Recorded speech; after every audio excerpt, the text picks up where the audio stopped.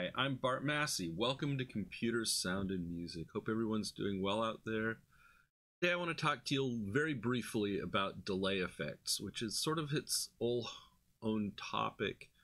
And really, in a few words, we can say a lot, I think, about how they work and what they are and what they do. So let's just go ahead and jump in and get started. So we haven't talked much so far about the ability to store a signal and give back a delayed copy of it. That's a thing that was sort of a holy grail in the analog days.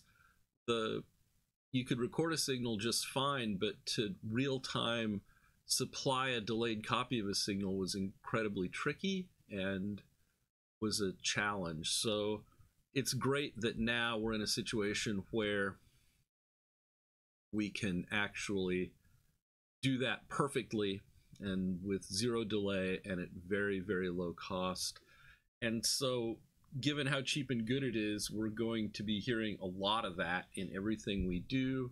It's essentially become a go-to effect for modern sound processing.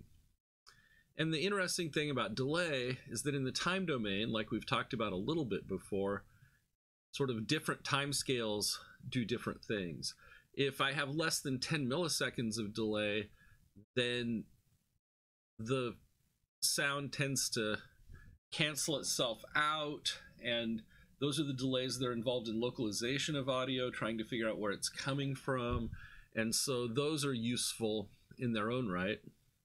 And at medium delay, there's sort of an ensemble effect thing that happens that makes it sound like there's several copies of the sound being played at the same time, and that can be a really useful effect. So yeah, this kind of ensemble effect can sound really amazing. Here's a commercial plugin that does some ensemble delays to make it sound like multiple voices are singing. A single voice can sing a simple song.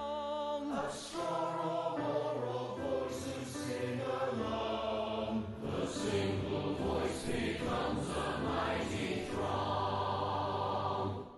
So that track was in 3 parts. There was first a single voice, and then there was that voice with an ensemble effect, so that's still a single voice, but it sounds like several people singing together. And then the last one was a 4-part track with ensemble that sounded like a pretty good choir, so that's a nice range of effect as well. Finally, the longer delays, once you get over about 50 milliseconds up to a half second or longer, are used for reverb and echo effects, which are very common effects in the business. And obviously, you may not want just one delay. You might want to combine a bunch of delays to get an interesting effect. And it's quite common to take the delayed signal and chain it with other effects, maybe as a side chain, maybe as the regular chain. So for example, if you're trying to do a realistic echo, you probably want to do some low pass filtering to make it sound like it's coming from, or high pass, I forget which, to make it sound like it's coming from farther away. You may also want to do some noise in with the signal, and so you might have an effects side chain with delay, filtering, and noise to make an echoed sound mixed with the original dry signal. And for an echo, it is familiar that it can happen multiple times, so it's very common. This is one of the places where it's pretty common to have the delayed signal get fed back into the input to get reverb or echo effects, and there's some interesting challenges there with respect to latencies and with respect to having the delay be what you want, but it's usually pretty benign to feed a delayed signal back into the signal path, and then you get reverberating effects. It's a big deal with these delay effects to mix the original signal with the delayed signal. Again, this is the echo thing. How much do you want the original come through versus how much do you want the reverberated signal to come through. We usually call the process signal the wet signal, and the original signal as it came in the dry signal. And most effects have a wet-dry mix, but it's especially important for reverb effects.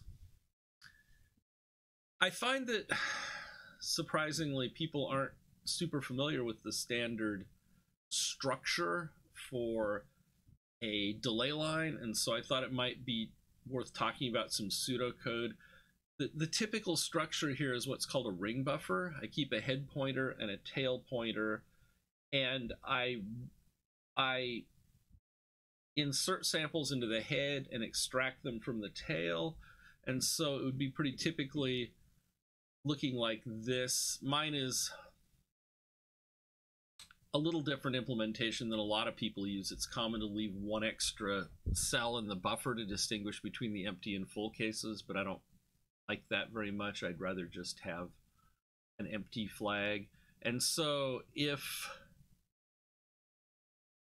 the buffer is not full, then we can stick a sample into it, and we do that by just putting it at the tail pointer and then advancing the tail pointer by one, but wrapping around, so that if we get to the end of the buffer, we go back to the beginning. That's why they call it a ring buffer, is because it's notionally treated as a ring. And once we've inserted empty must be false, the dequeuing operation where we get a signal out of the ring buffer is the same thing, except now we extract from the head of the buffer. So we cue on the tail, sorry, and extract from the head, and we use that same circular logic to bump the head pointer, and then we have to check whether we've taken the last sample, at which point we set the empty flag and return the signal. So that's how simple doing a digital delay is in software. It's absolutely a trivial operation, and that's why it's so often used, is because it's a great sound that you can get for very little thinking about it. One really common application of this kind of delayed signal is reverb and room effects type things. If you look at the acoustics of a room, like we talked about in the very first lecture, there's some long delays that happen, and then you bounce off something, a wall, the floor, the ceiling, some large object in the room, and that signal, of course, doesn't just bounce back to you, it bounces other places. And so you can get this complicated pattern of delays from the sound coming back, and your ear interprets that as a space. And in fact, there's some evidence that the ear does a pretty decent job of estimating the size and rough dimensions of the space from the reverberation that happens when a sound is launched in the space. There's a whole field of analysis where you apply an impulse in a space by doing something like a gunshot with a blank, and then measure the echoes coming back, and that can tell you a lot about the acoustics of the room. That's simulated all once you've got a model at a fairly basic level with a bunch of delay lines with different lengths or different taps in the same delay line or whatever. And again, like we were talking about with the echo effect, it's pretty typical to damp the thing when it reverberates and to filter it when it reverberates. And the easy way to do that is just the way we've been talking about, which is to use a delay line and stuff the output of the delay line back into the input to get reverberation. And like I say, that often is, for room effects, is sort of a multi-tap delay line. You're taking the signal with various different delays and stuffing it back into the input. But of course, that's not real physics. And if you really want to do it right, you model the air pressure in the room, essentially. You build a sound model that accounts for propagation in two-dimensional or even three-dimensional space, and you run that model forward, which is insanely computationally intensive, but can get amazing, amazing results when it's done properly. And this is the kind of thing that's at the heart of modern acoustics, the study of physical sound, which is its whole own discipline and absolutely has a fascinating research literature. So that's a few notes on delay effects. There's so much more to be said there, and we will say a little bit of it as we go forward, but I thought it was good to just have a quick chat about that before we go on to the much longer topic of frequency effects. Again, I hope everybody's doing well out there, and I will talk to you again soon.